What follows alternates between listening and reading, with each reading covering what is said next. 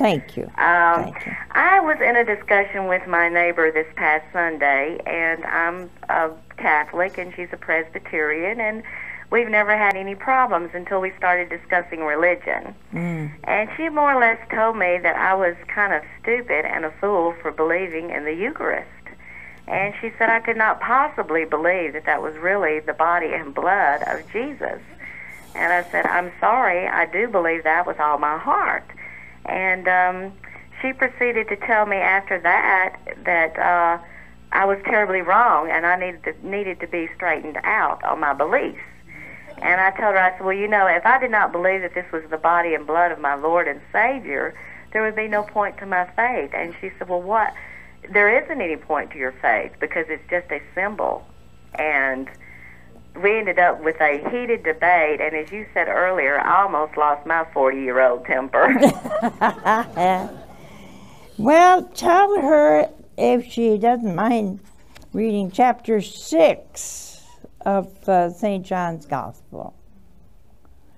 Our Lord is very... You see, the problem a lot of people find is they make it a symbol. But do you realize everybody listening to Jesus at that moment walked away? Yeah. Now, Jesus is God, Son of God. So he was God, is God, always will be God. And he took on our human nature, but he never ceased to be God.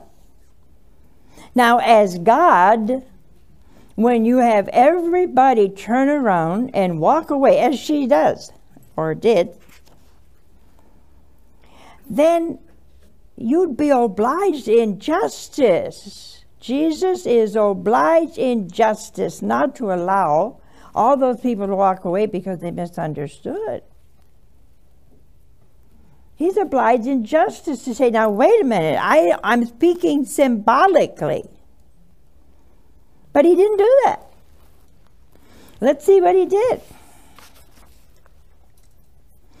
I tell you solemnly. Now, when the Lord says solemnly, you better listen. If you do not eat my flesh, the flesh of the Son of Man, and drink his blood, you will not have life in you. Now, he says that 3 times.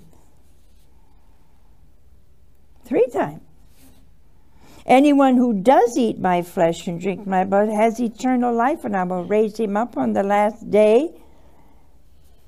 But he who eats my flesh and drinks my blood, it says repetition over and over and over, lives in me and I live in him.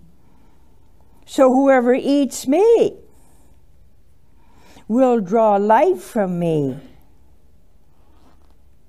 Now, he taught this doctrine. There's only 2 times in the whole scripture where the use of doctrine is used. He taught this doctrine at Capernaum in the synagogue. Our Lord would not lie. You cannot ever say Jesus lied without being Satan. After hearing, many of his followers said, this is intolerable language. Oh, now your friend said that, huh? How could anyone accept it? Is that what she said? And Jesus was aware that his followers were complaining about it, and he said, does this upset you? Huh? What if you should see the Son of Man ascend where he was before? See? Now, you tell her to read that.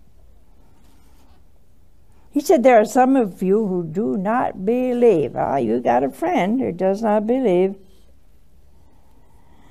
For Jesus knew from the outset who did not believe.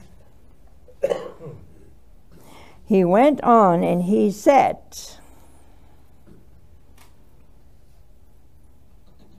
what about you? Do you also want to go away?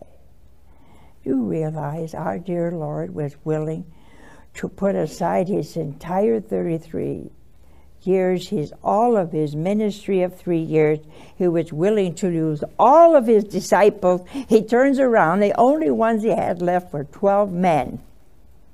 He's willing to put aside his entire ministry and all of his chosen ones. Will you also go away? And Peter said, Lord, to whom shall we go? You have the words of eternal life, and we believe you are the Holy One. Ah, you see? So, my friend, you go on believing because you have the truth.